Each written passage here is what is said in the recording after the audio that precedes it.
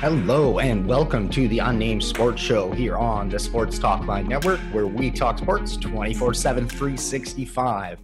I am your host, Joshua Griffith, here to get you caught up in the world of sports from a Canadian perspective, of course. So before we get going, I want you to make sure you hit the like button, subscribe, and also comment and join in on the show. My producer, Lee, is fantastic, so let's get him working here a bit and reading all those comments. Sorry, Lee. So today I will be talking Vancouver Whitecaps as they have a big match Sunday evening against the Montreal Impact. Hold on if you're a basketball fan. Don't tune out. Another great guest on the show today, so you could leave here very well informed about the MLS and also maybe become a Whitecaps fan. So Vancouver was able to take care of Toronto FC 3-2 on Saturday evening. I spoke with Alexandre Gangue-Ruzic on Thursday to break it all down. So without further ado, we're going to cue that up. So, Lee, if you could bring that up and roll it in 3, 2, and 1. So I hope you enjoy. So I am joined now by Alexandre Gangue-Ruzic, editor-in-chief for BTS Between the Sticks Vancouver and co-host of the podcast by the same name. Alex, thank you very much for joining me today. Yeah, thanks for having me, Josh. It's a pleasure to be on. I hope you're doing well today, and I'm excited to chat some Whitecaps. Yeah, I'm excited to chat some Whitecaps too, especially after we have a win to talk about. So first off, I just want to make sure that you and your family and you have been staying safe and healthy during these times, strange as they are.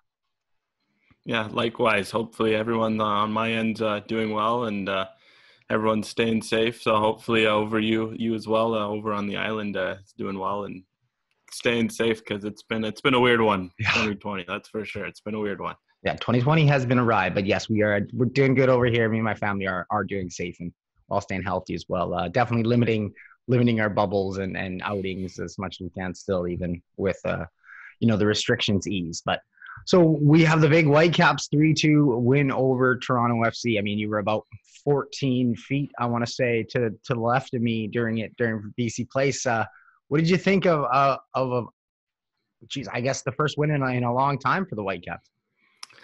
Yeah, I think there's obviously a few sides to it. I think that it's a great just from the Whitecaps' perspective to win, to score goals at this point.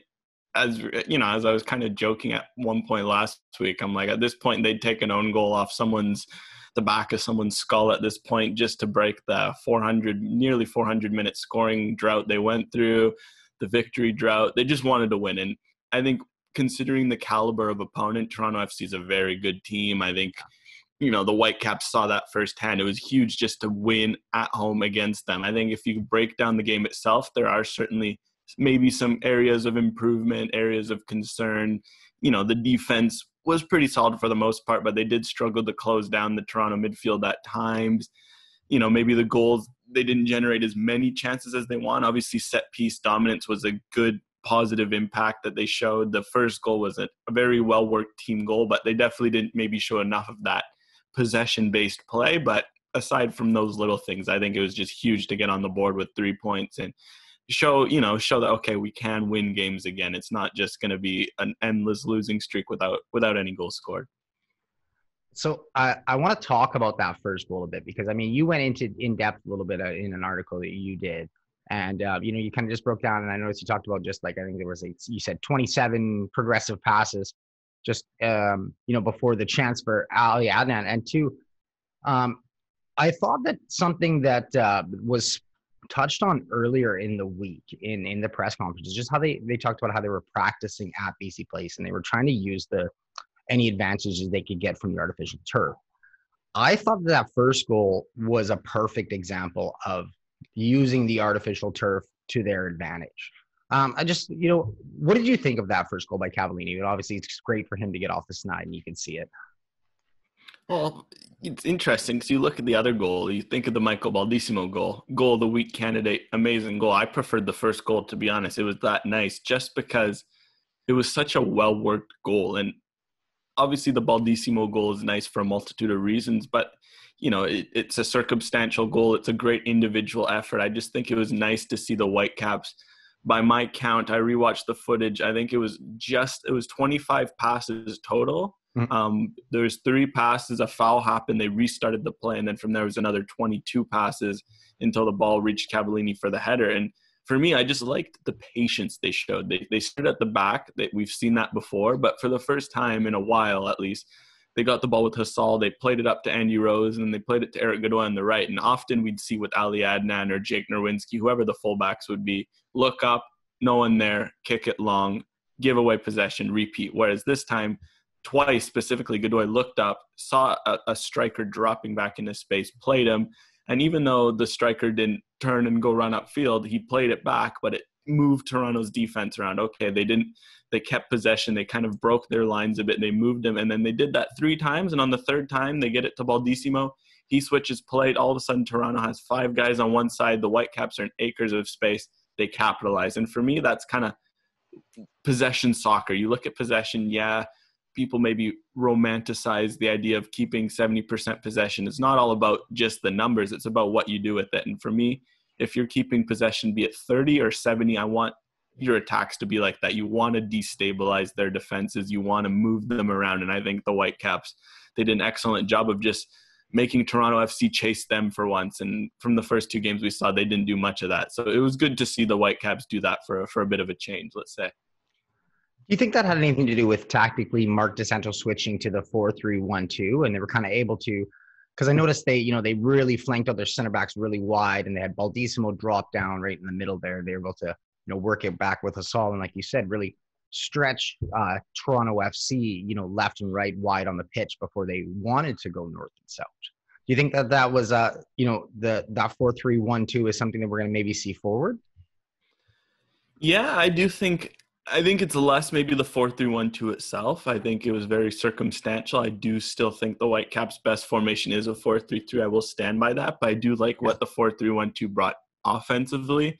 But I just think it was that extra body in midfield, because when they're playing 5 at the back, they were solid, but they just gave up too much in midfield, and they weren't getting the ball to their midfield. And at least with that extra body in there with the Wusu, Tybert, and then Baldissimo, and then you have a Milinkovic kind of as a number 10. They were able to match up with Toronto, who usually dominates the midfield, and they found a way to break through. Obviously, missing Michael Bradley, I think, helps because he's an underrated defender, maybe in MLS. A lot of people talk about his passing ability. I think his defense for Toronto is very missed, but I do think having that extra body in a 4-3-1-2 is crucial, and I hope to see more that 4-3-3/4-3-1-2 going forward, just at least from an offensive perspective, because defensively, yes, the 5-3-2 is great, but I don't think the Whitecaps, you're looking at your defenders that you have and what you've seen. I don't think the defense, having 5 defenders is not the problem.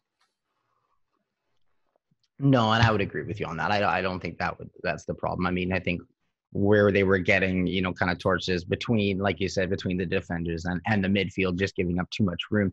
And we did see that a fair bit on Saturday with TFC, as Pozuelo and Pablo Piatti had some pretty great chances where they're able to just kind of walk in and just fire shots on Hassal, who is just looking more and more like a comfortable MLS goalkeeper. I was just wondering if you could talk about, what you thought about his play in the game on Saturday.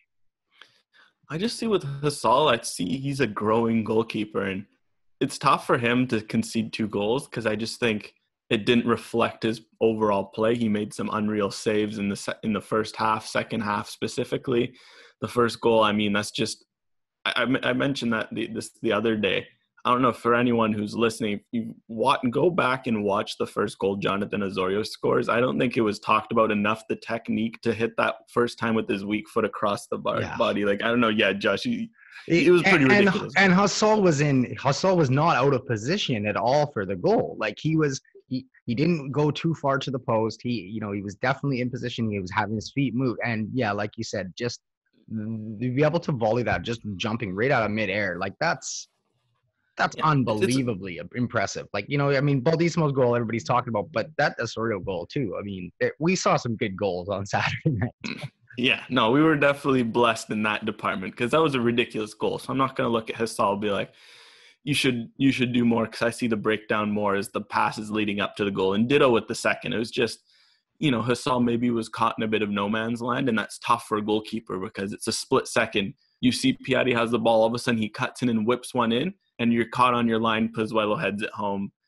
I'm not going to fault him on that. Maybe a different goalkeeper might not be a problem. Some goalies are a lot more aggressive, but Hasal, what I like for his age is that he's not shy. I mean, first of all, you hear him screaming instructions, you hear him directing traffic. That's great, but just he loves to get off of his line. And it's interesting with Max Crepeau, who's an excellent goalkeeper in his own right. They're very two differently styled goalkeepers. I see Max Crepeau, he's very comfortable on the line, and that's partly, yes, because he's not the tallest goalkeeper.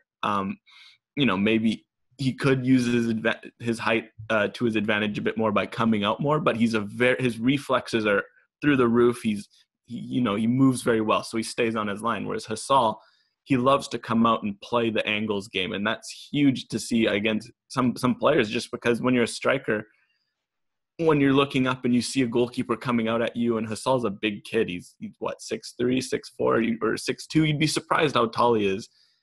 It really makes it tougher for attackers to find holes to shoot behind him, and that's why he's made some really good saves. Obviously, there's a lot of things to still clean up as a young goalkeeper. His distribution is a bit inconsistent. Sometimes he can play great long balls, sometimes not so much.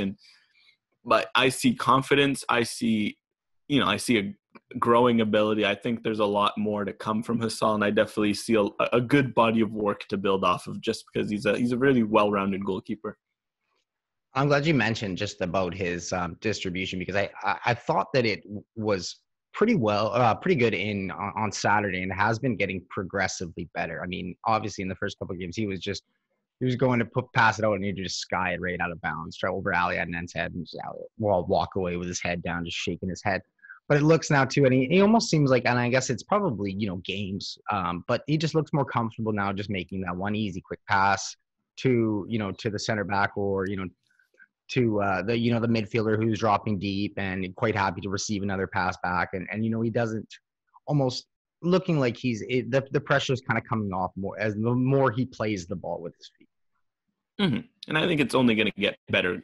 It's hard to play these passes that goalkeepers have to play. And I think Vancouver's blessed that Crepeau has the playing ability of a midfielder. You forget that sometimes, that he's just really talented with the ball at his feet, and it's not easy. And to give Hasal credit, it's not a confidence thing. And I mean, in his first game, or his first full game against Chicago, he danced around someone at the back and gave half of Vancouver a heart attack, at least those who were watching. But he's not lacking for confidence. So I think the more he gets used to just having the ball at his feet and having to play some of those balls that you need your goalkeepers to play in the modern game, it's definitely not something I'm worried about going forward. And that's the thing people got to realize too. Like, the whole sweeper keeper philosophy, it hasn't been around for that long. I mean, I'm sure if you look at some of the elder goalkeepers, they are still not comfortable having to play the ball at their feet. And they're like, no, I'll just, let it roll to me or head it to me, and I'll pick it up and throw it out to you or boot it long. But so, I mean, that is something to take notice. So, you kind of mentioned it before when you were talking about BC Place and being there, and being able to hear Hasal. And I thought it was really interesting, the piped in crowd noise that we had for the players, and obviously for the media. And I think a little bit, so we didn't hear as much from the players and technical staff, but we did get a fair bit of stuff that came and we got to hear. So I just was wondering what you thought about that, and just the experience, and maybe how, it would have been for the players to kind of play under that, because Pablo Piatti was hilarious.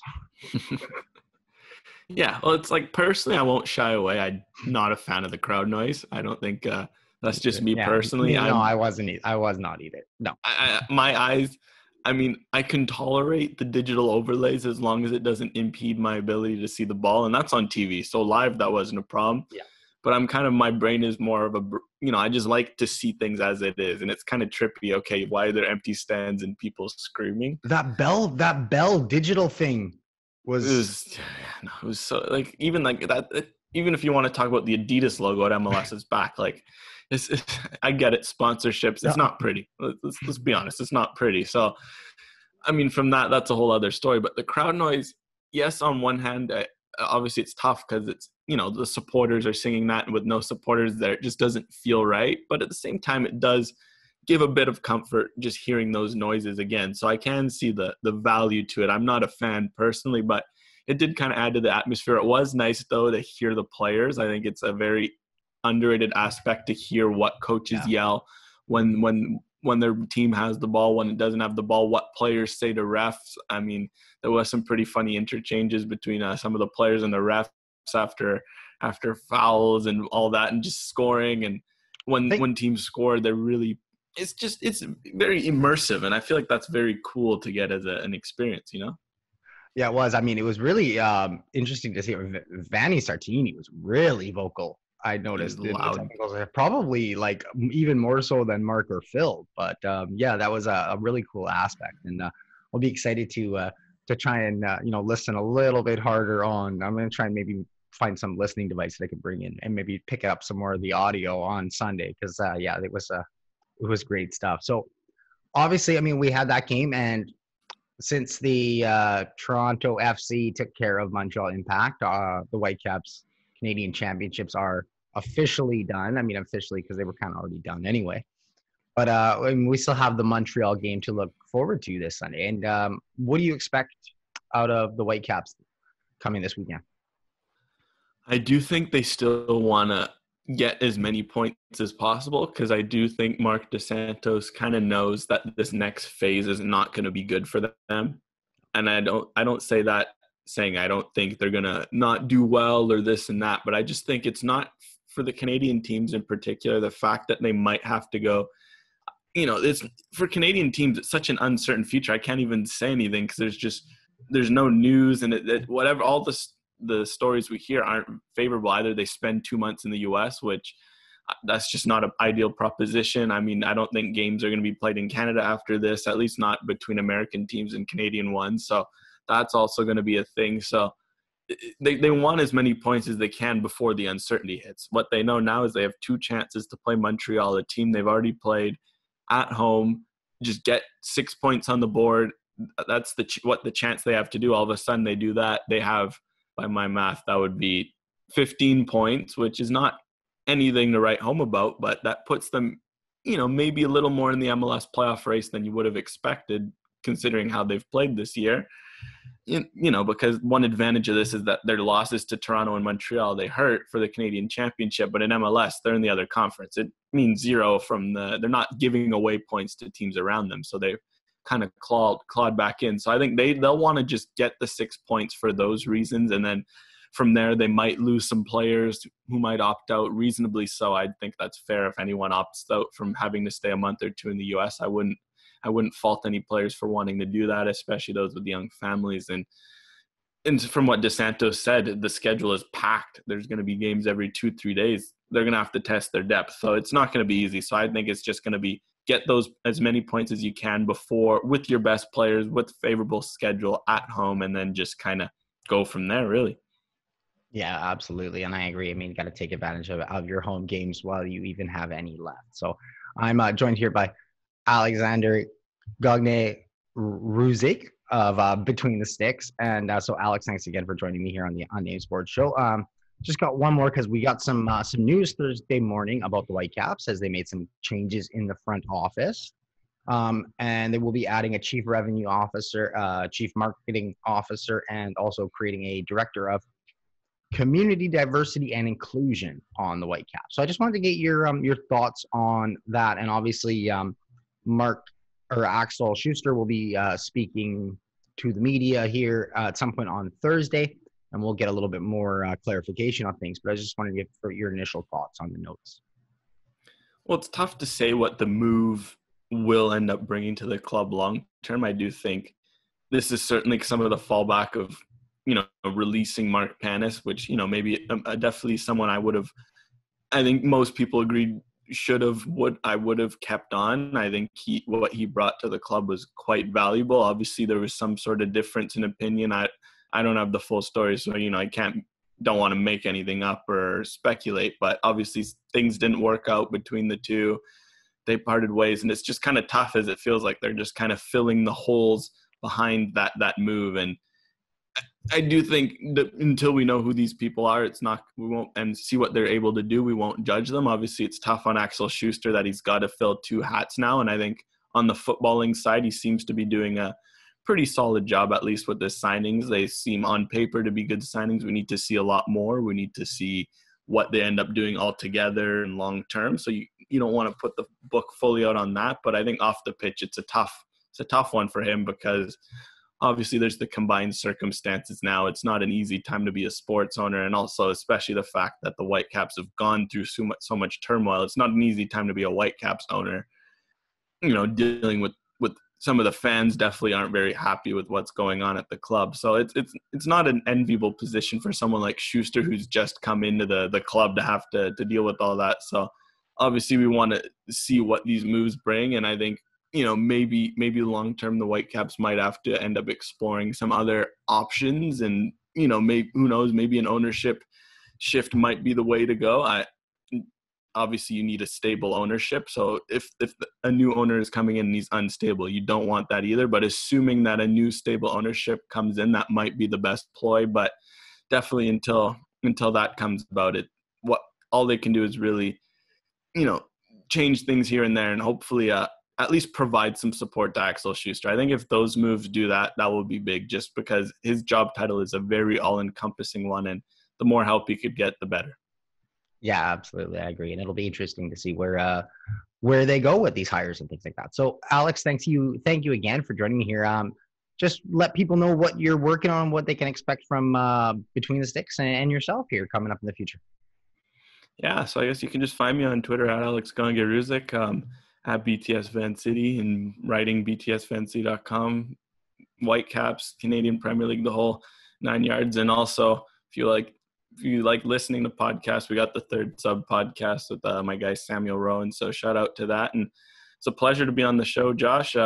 Been loving what you've been doing with the Unnamed Sports Show. Love the name. I don't think you're ever gonna get rid of it, though. No, I don't think so. No, I think it's stuck now. Yeah. At this point, you've gone 20 episodes in already. Yeah. So yeah, I'm getting 17. So yeah, I think it's stuck now. So it was a pleasure to be on, and thanks for having me. Thank you again, and I hope you have yourself a great day. Cheers. All right, so I want to thank my guest again, Alex from Between the Sticks Van City, for joining me to chat Vancouver Whitecaps. So I am actually off to Vancouver today and going to be covering the game for Sports Talkline. So make sure to check out the Sports Talkline website. There's going to be lots of pre and post game coverage, and also make sure to follow me on Twitter at Joshua Griffith0, as I'll be giving you live interactive updates from BC plays during the game. So I want to thank everybody for watching the Unnamed Sports Show here on Sports Talkline Network, again, where we talk sports 24/7. And there is lots of sports to talk about as the NFL football is back in action. So make sure to follow everybody on the Sports Talkline Network. Check out the YouTube channel here, like and subscribe, and stay tuned for next week, as I will have some more great guests and get you caught up with sports as always. So I have been your host, Josh Griffith, here on the Unnamed Sports Show, and remember to love sports, all sports.